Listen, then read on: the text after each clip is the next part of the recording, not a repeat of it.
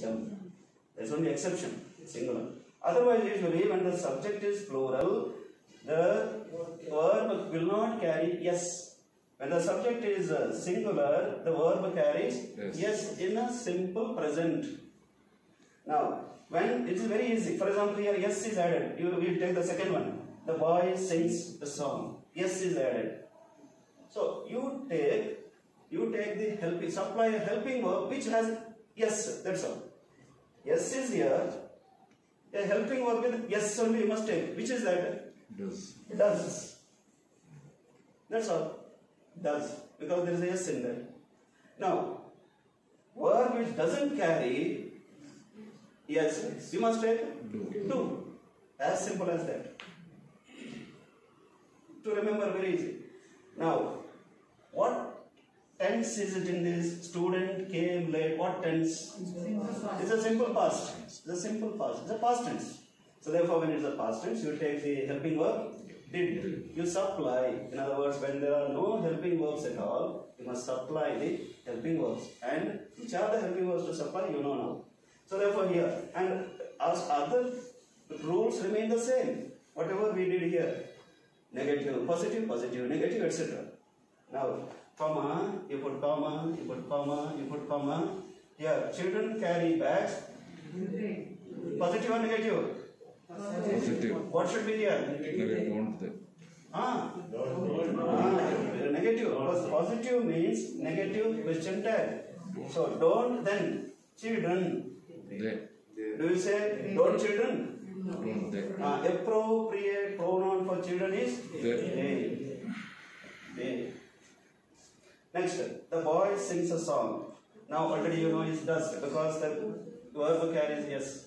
Does. Now, this is a negative, positive? Positive. This is a positive statement, therefore? Doesn't he. Doesn't He. the boy? He. Student came late. Did already because it's a past simple. Did you have taken? Now, positive, negative? Positive. The positive statement. Student came late, positive statement. Therefore, Didn't didn't. they. Either you can say didn't or you can say didn't. Okay. Didn't. They. Student. They. Student. Therefore, student can be a girl, female, or a boy, or he or she. If you say didn't she, you are right. If you say didn't he, also you are right. You take only one, it is whatever one you can take one. This is how it is formed. Now this is the step. I said one more step I did not do. Here only assertive sentences I wrote, but another sentence also possible. Imperative. Imperative is always a command. Command.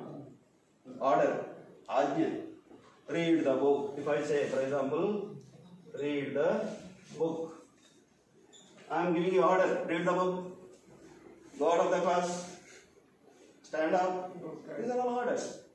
Now, when the orders given, simple. If a positive, negative, same thing follows. Whatever the negative or positive here, negative or positive statement, don't go out. Don't read the book. Whatever I say, negative or positive, rule remain the same. You must say, will you? You must say, will you? Read the book, will you? Don't read the book, will you? Get out of the class, will you? Don't get out of the class, will you? That's all. Very simple it is. Now, another exception. Exception is, I am a student. Now, here helping verb is am. Helping verb is am. Now, can I repeat that am there? No. I am not supposed to repeat. Don't ask me why. The rule says that. I am a student, I am a teacher, I am a driver, whatever I am. Positive. And it is positive. So, here you must take the Is. You must take the helping verb as are. Is there helping verb are here? No. If there is a are, you must repeat are only. But even when I am positive statement, you must say are, aren't I. Don't ask why. It is a rule like that. But if it is a negative, I am not a student. I am not a student, if I say, negatively if I say, now you can take this am. You can take that am. And should be positive only, cannot be negative. Am I? Am I?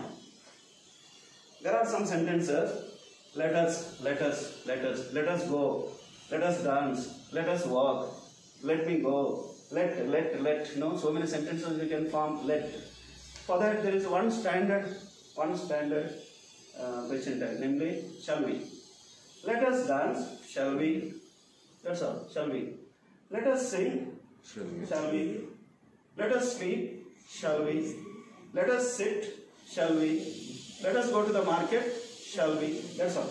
It's very easy. There is one small little I would like to tell you. See, some sentences themselves lend to negative without the word not. Don't think every sentence has not in a sentence. For example, he hardly works. He hardly works. Is there a word not there? No. Or what is the meaning in this sentence? Negative. Negative. He hardly works means he doesn't work at all. ಕೆಲವರು ಅರ್ಥ ಮಾಡಿಕೊಳ್ತಾರೆ hardly works ಅಂದ್ರೆ ಕಷ್ಟಪಟ್ಟು ದುಡಿತಾನೆ ಅಂತ. ಅದು ಅರ್ಥ ಅಲ್ಲ. He works hard means ಕಷ್ಟಪಟ್ಟು ದುಡಿತಾನೆ. He works hard. He works hard. But he works hardly means he doesn't work at all. Manju